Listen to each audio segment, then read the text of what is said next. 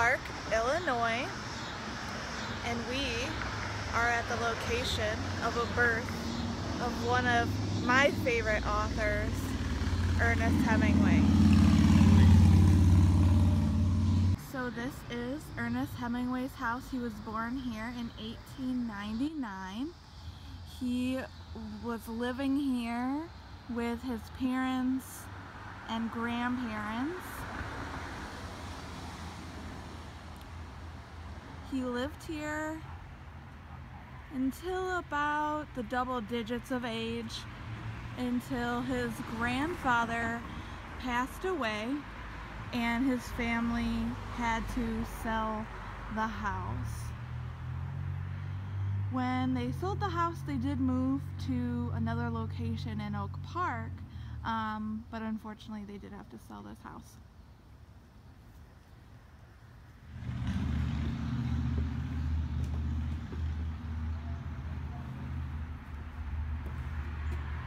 Look at this old mailbox. That looks super original. So this is a museum. These are the hours. So if you are interested in coming, let me get that glare off. If you're interested in coming, you could take a look. Apparently it takes about 45 minutes. The last period at 4.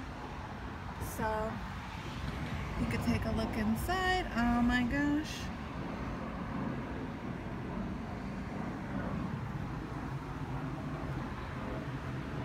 I do really enjoy Hemingway. To me, he is the father of minimalism. My favorite story of his are Hills Like White Elephants.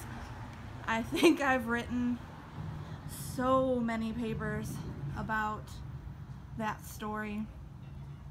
I am a literature major, so I've written so many stories on Hemingway, just how much his stories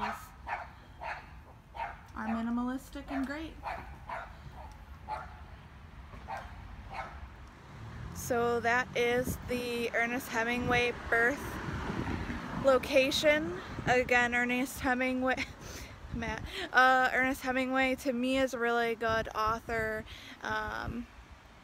Again, he wrote some really great stories. Matt, do you have a story you like? No. Matt doesn't like to read. But yeah, if I had a top 5 authors, he'd definitely make the list. Yes, probably, but it'd be really tough. All I know is he liked guns and he liked to drink. Yeah, he definitely liked to drink.